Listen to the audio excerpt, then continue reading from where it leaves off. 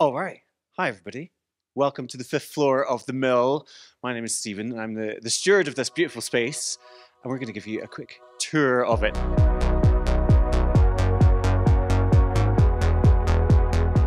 So down here, in this red light corridor, is where we have residence spaces. So come on through, it's very nice. So we've got 8 bedrooms. One of which I live in. I shan't tell you which one in case you come and stalk me. But yeah, we have 8 rooms for artists to come and stay in and have a residency space, or perhaps they're doing workshops, whatever it might be. So currently nobody exciting in these rooms, but I'm sure there will be at some point. And then we have the space itself. Dun, dun, dun.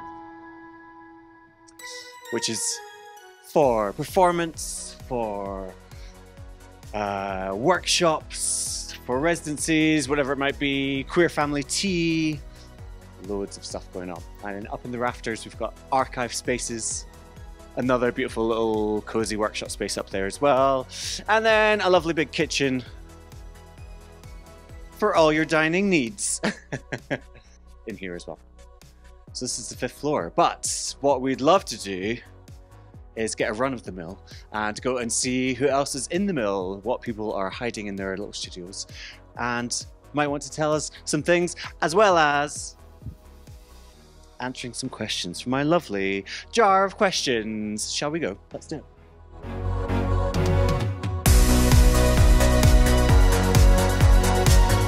Sweet, hello, who are you and what do you do in the mill? What do I do in the mill? Yes, my name's Chris. I have a little studio up there, so we have this beautiful little mezzanine, which I love. My kind of mill space is like there's 4 of us that rent desk space in there, so it's kind of like a cooperative working space. Because what I do myself, I'm a movement practitioner, so I make like solo work, and I work as a movement director on theatre shows as well. So the mill space is like this really lovely space that I can come to and have a bit of like cooperative working time. When I've got like run in-person meetings. I also do like embodiment therapy, so I do like those kind of sessions in there, occasionally one-to-one ones. I'm having a meeting today with a novelist. We're sort of transforming their text into a live text, so we're slowly going through that R&D process. So me and them are at the very early stages of like post-production, so we're having a long day meeting in there today. Yeah, so it's just a super great space for kind of having all those balances, and also that thing of like when you're got like, you're a freelancer, when you're like cracking on with all that admin and you're like, where do I go, and you've been staring at your laptop for half an hour 5 hours not half an hour. not half an hour, when it's like fucking 6 hours just to do one email. Yeah, the mill also acts as that space where I can knock on someone's door and be like, how's your day going? Yeah, because it's lonely being a freelancer, you're operating by yourself a lot. God, I'm chatting. And no, it's all right. You've got dogs here as well, so that helps. Yeah, man. We've got these beautiful dogs. This is Archie knocking about. We've got Shady down there. These are 2 little rude boys doing their thing. They're always at the door, ready to welcome you in. She likes to sleep under that table there. If you have a moment, you should try it out. That's the comfiest seat. That's the comfiest seat in the mill. That's the comfiest seat in the Heard mill. it here first. It's the comfiest seat in that bad boy. You can pop your head into my studio if you want to throw your camera in there and just have a look at our fairy lights. Fairy lights, yes. Yeah, let's do it. Yeah, okay. Here we go. Ooh, who's behind this door? We fly our flags proudly. I got this from when they closed Unit 2 down. This was the one thing I got from the unit. It's a little American bald eagle. Great, that's a little memento. Little memento for the building that goes shut down. And yeah, so there's like a bunch of us in here, which is really nice when everyone's in. It's got like really fun feeling. The Hoover's been broke for a long time. Here's a really cute picture of me and my friend. I keep that. These are some drawings. So this is like part of the embodiment practice. So you like lie on the floor and like develop like a sense of embodiment, and then you get up and move. And then after you finish moving, you lie down and close your eyes and you try and recreate the patterns of what your movement were.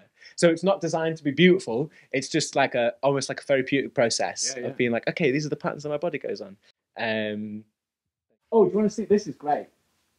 So this is a picture of me when I was 17. And that's my mum's old nursing uniform. But the reason this is funny is because my friend then painted this for their A-level art piece on a 12 by 6 piece of canvas, meters. So it's Wow, wait, absolutely does that still exist huge. somewhere? They've still got it hanging in the common room. It's like one wall of, really shit comprehensive in Cumbria. Just one side of it is just this absolutely massive painting of me completely off my face at a festival. Love it. There you go. That's everything I got for you. I have one thing for you. Would you like to answer one question from the jar of questions? That's right. Absolutely. There's high production values on this stuff. Absolutely. We spent at least a minute preparing. Move that orange peel.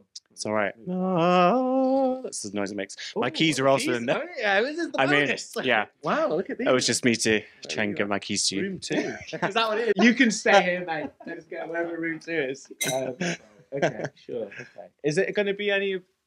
It's nothing difficult. No, it is. Well, I mean, it might be difficult. I Not don't a know. maths Who question. knows? Favorite country to visit? Like 2 answers to this. There's like the reality one, which is that I really love getting in the car and driving to Scotland. I mean, hello. Yes. You know what I mean? And Good. putting on like the Kaylee music and just like getting into it. But like, somewhere I want to go, like, Costa Rica or Argentina or something like that. You know, South America. Okay. Well, There you I go. hope it happens for you. So do I. Get in the car and just drive to South America. Oh, do I need to get that question gone? No, no. Like, We'll keep it. It's okay. You've ruined everything.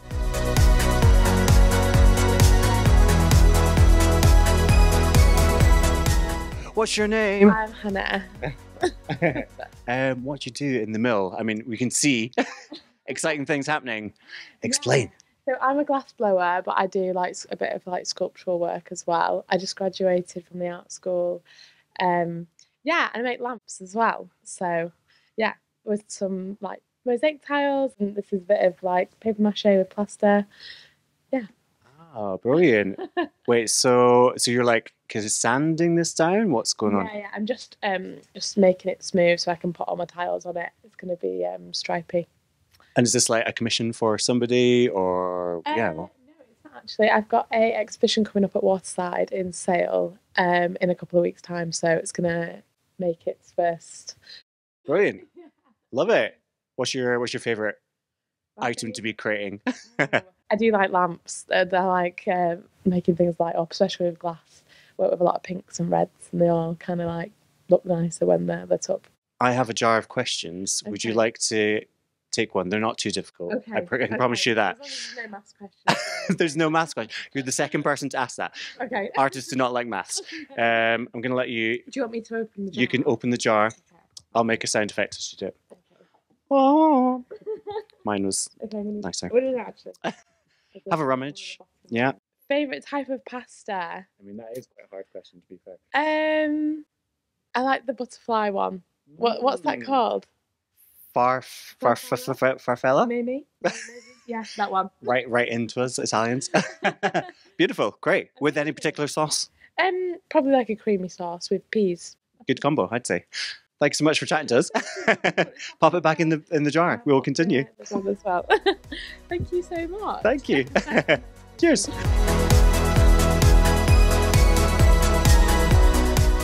Right, hi. I feel like I should be ordering a drink actually, but hello. Who are you? Where are we? What's going on? So I'm Nick, and this is Mirage Bar. It's a queer bar in the Grand Port of Islington Mill. What sort of stuff happens here? I've been here a couple months and it feels like there's always loads of different stuff going on in this bar. What type of events and things do you have?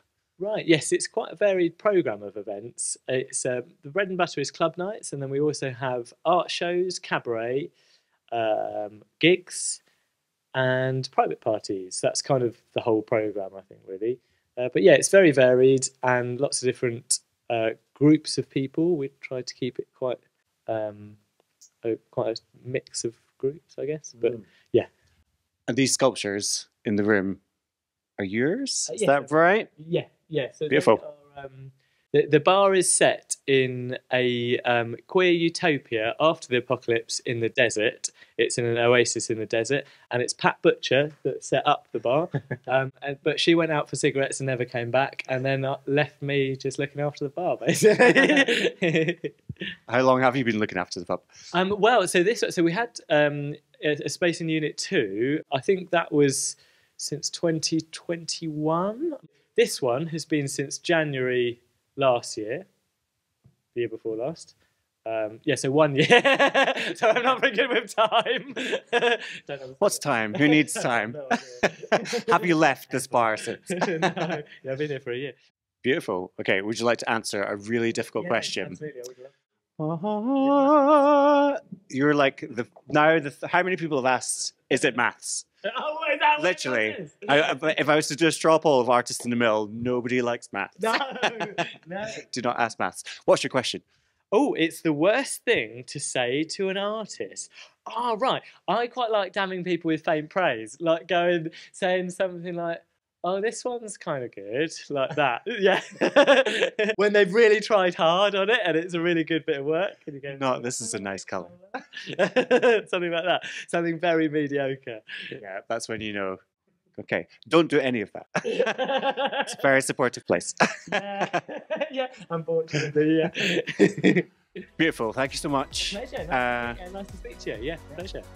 Come to Mirage.